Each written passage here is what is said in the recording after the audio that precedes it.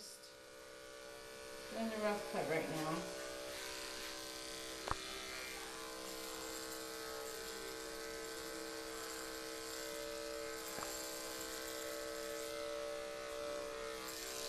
Just going to do a little bit more on the neck.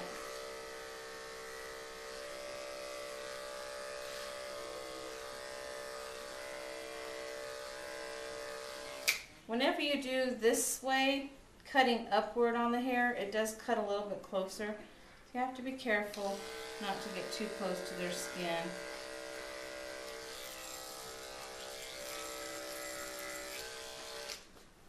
Okay. After the rough cut on the back side, just lift them up. And we're going to shave all that hair on the tummy. And Annie is pregnant right now, so she's got nipples. So I'm going to just kind of cut around those nipples. And you just kind of go up the middle. And then off to the side.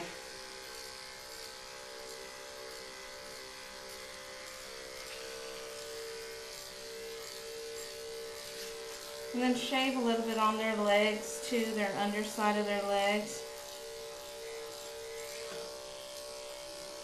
Be careful not to cut the skirt. Yeah, and be careful not to cut their skirt when you're doing this side. So just kind of fan it out like that.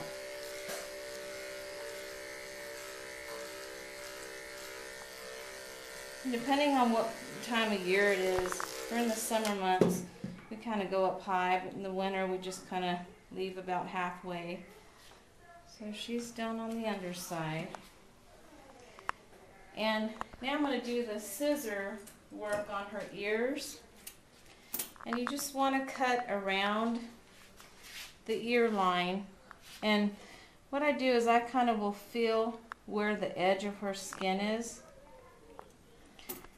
And I'll just make a blunt, straight across cut there. That way I know exactly where the edge is. And then from there, just round it out. Just fan out the hair. And you can see kind of a line there, and that'll be kind of your guide.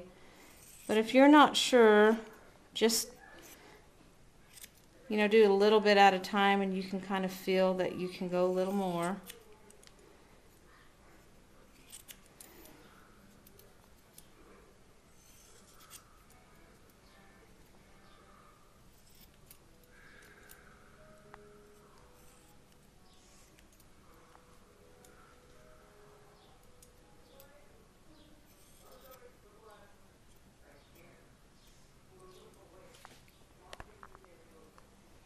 Do the same thing on the other side.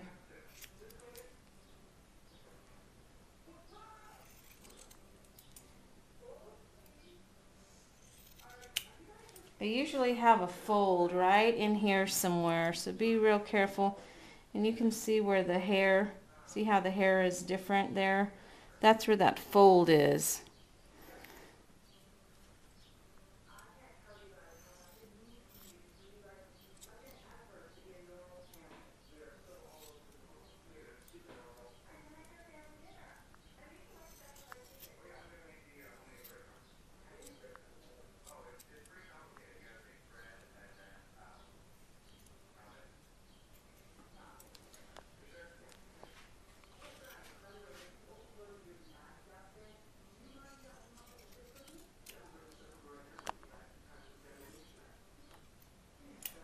Show them how to do the ear. When you get to the inside of the ear, we buy this stuff. It's called ear powder. You can get it anywhere, PetSmart, Petco, wherever. And it's just a powder. It doesn't feel like there's anything in it. So you want to put it inside the ear. Just put it in there. We're using more than that, but I've already done that part. And just kind of wiggle it in there. And take your fingers and just pull the hair out. And all that hair comes out really easily. I like to, where's my tweezers? I like to get tweezers and just carefully go inside. Don't go too deep, but you can get more out of there.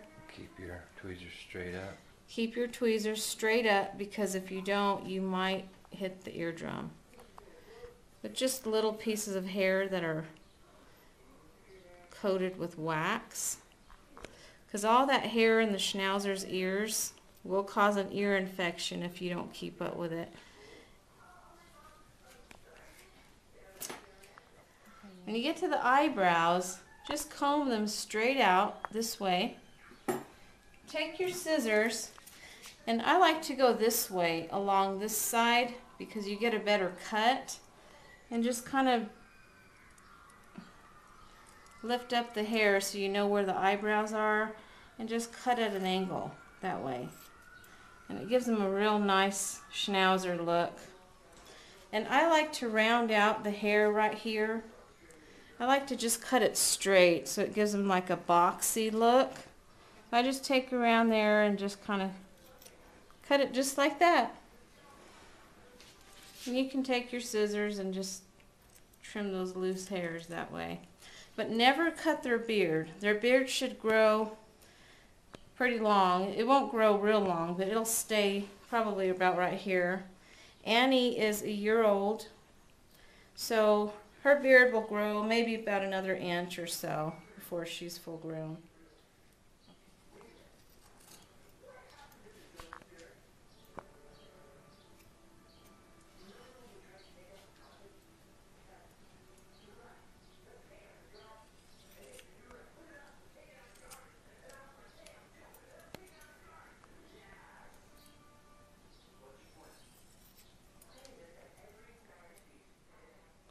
Doing the other eyebrow, and when you do the eyebrow, you want to get a line from the start of the eyebrow to the nose. That's your guide there.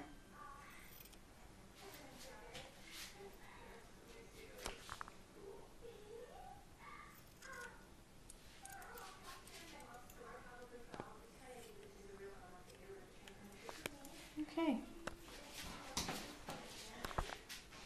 And I'll take this blade again and I'll trim that real nice so that it's perfect.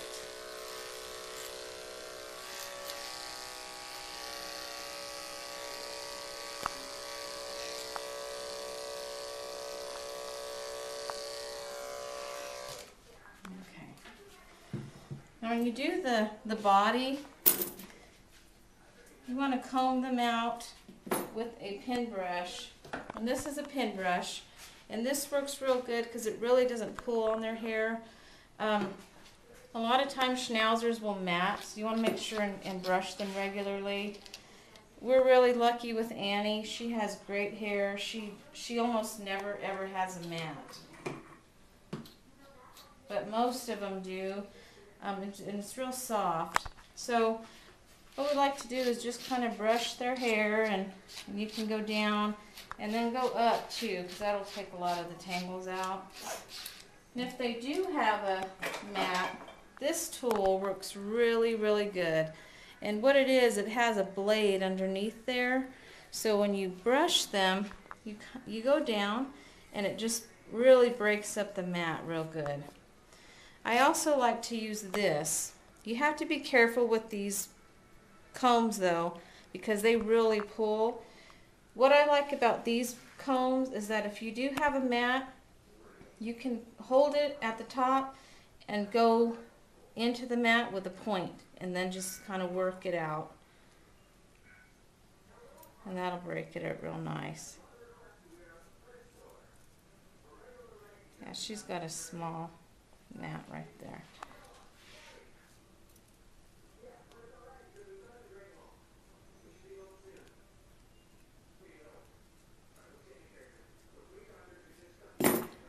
Oops, sorry.